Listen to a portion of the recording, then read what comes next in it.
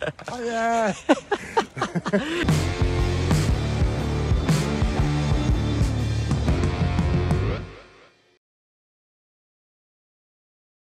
Good morning everybody, it is race day again, so welcome back to another race day video. Now usually I do some sort of filming the day before. I didn't this time, but I can fill you in on it. So while I sit here eating my rice pudding, my traditional hill climb race breakfast, let's talk about what's been going on. So today is Sunday morning, it's exactly 8 AM. I drove up here, and where is here? Well, Newcastle, which was a 6.5 hour drive on Friday.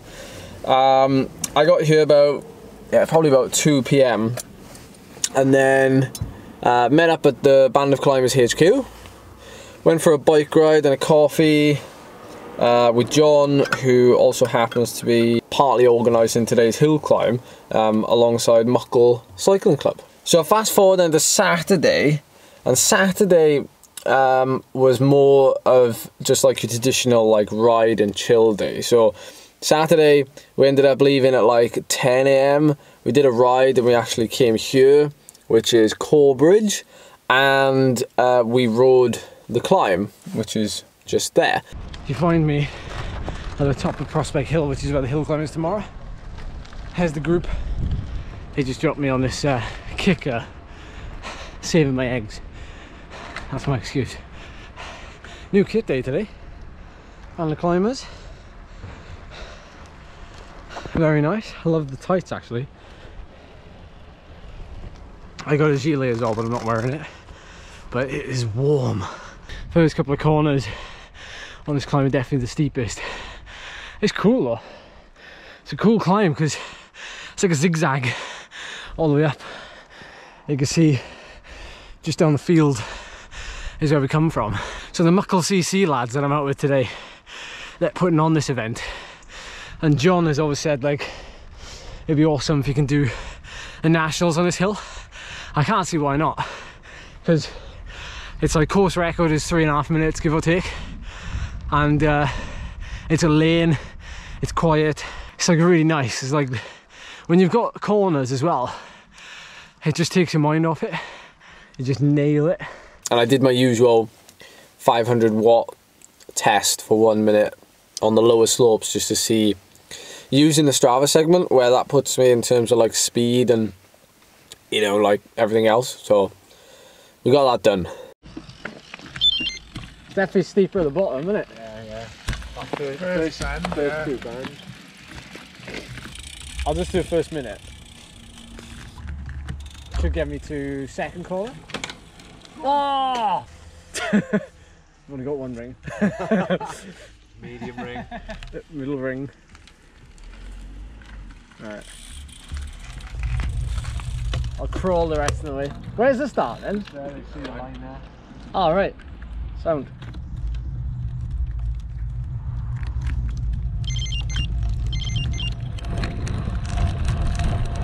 So this hill climb today is called Muckle Cycling Club's Prospect Hill climb. The climb is 1.5 kilometers at 7.5%.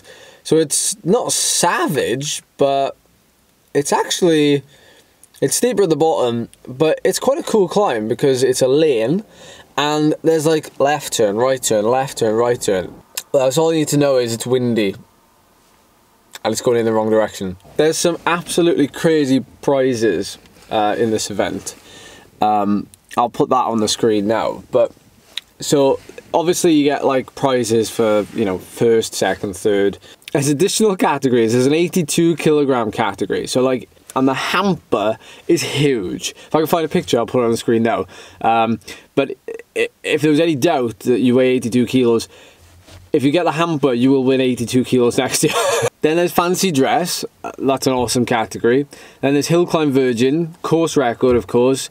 Gurn for Earl, which is, well, does what it says, isn't it? It's like, you got to pull the best faces, which I'm going to try and do today. Lantern Rouge and Return and Smash It.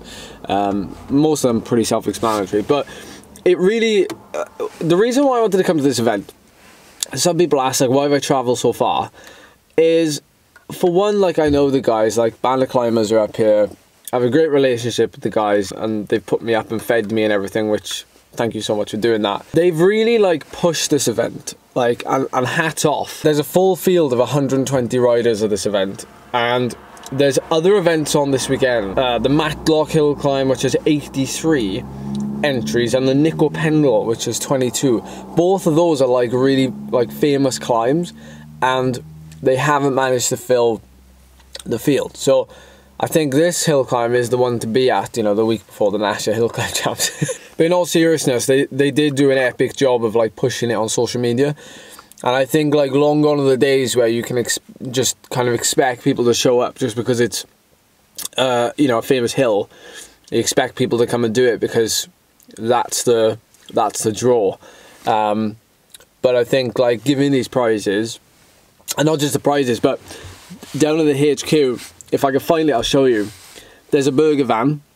There is a proper coffee van. Really doesn't feel like I'm at a hill climb. This is how it should be. This is how it should be. It's unheard of. Like, when do you go to a hill climb event?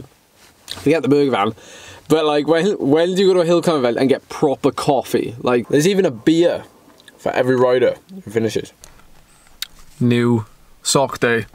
It's always going to add like 30 watts, right?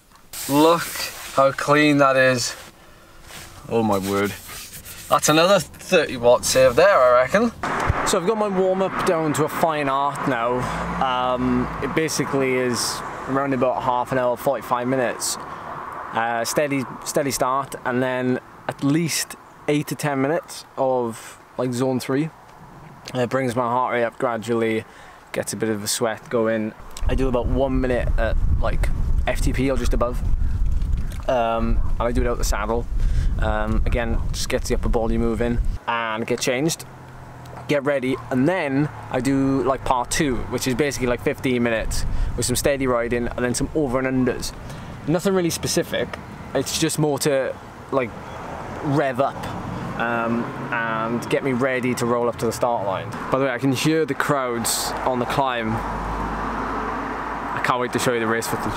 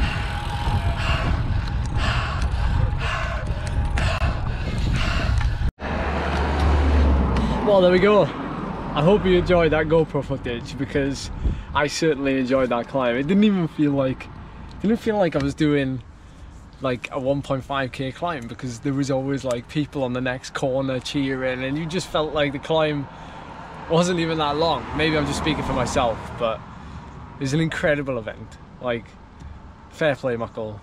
You've put on a great event, and I've even got myself a branded Muckle Cycling Club Silver Dollar American Pale Ale that I will save until after the Nationals. But I'm well chuffed with that ride. But now I've got a 7-hour drive almost to get back. Charlie's not been well, so priorities. I gotta get back to her.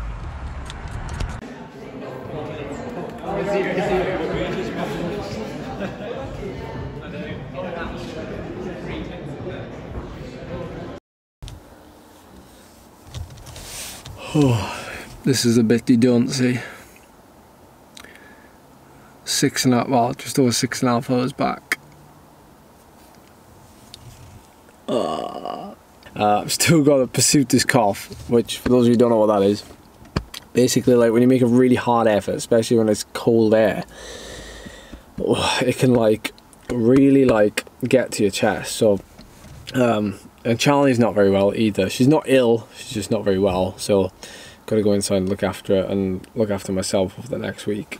But yeah, I want to wrap the video up now, and I hope you've enjoyed the video. I hope you found it entertaining or valuable in some way. But before I go, I just want to leave a message to myself for next week, because we are a week out from the National Championships. Ed, what you've done today is prove that it's not a fluke. You've consistently performed over the last 2 months, and you've shown how like how much of a jack of all trades you can be. Winning all the longer hill climbs you entered in September, being consistent and continuing to improve throughout October, leading up to this one day. I hope you watch this on the day, because I know you're going to be ropey on the day. Like, you're going to be nervous, or the day before you're going to be nervous. I want you to watch this clip back and know that you deserve to be there, and you've got the ability to do it. You've got the ability now, I think, to do better than you ever expected you would, and everybody else is going to say that as well. So that's all you got to do now, is show up, remember what you've achieved and what you can achieve at the Nationals. So I'm going to leave you with that. Show up, just give it your best, hold nothing back, and remember how you'll feel when you cross the line. That sense of just giving it everything. Win, lose, whatever, you've given it everything. So that's it from me. Thank you so much for watching. That's typical. I'll see you in the next one.